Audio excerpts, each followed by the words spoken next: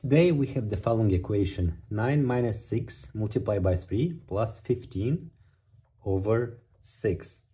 To solve this equation, we must remember the order of operation, where multiplication and division, they have higher priority over addition and subtraction.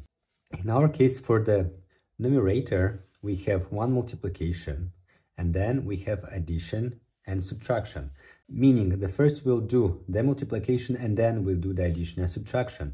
You should not start by doing the subtraction, then start multiplication and then addition, because multiplication, as you see here, has higher priority over addition and subtraction. Therefore, what we get here, we first do multiplication, meaning we do 6 multiplied by 3, so we get 9, minus 6 multiplied by 3 is 18, plus 15 over 6. So we have 9 minus 18 is minus 9, plus 15 over 6. Here we have minus 9 plus 15 is 6, so we get 6 over 6, which equals to 1.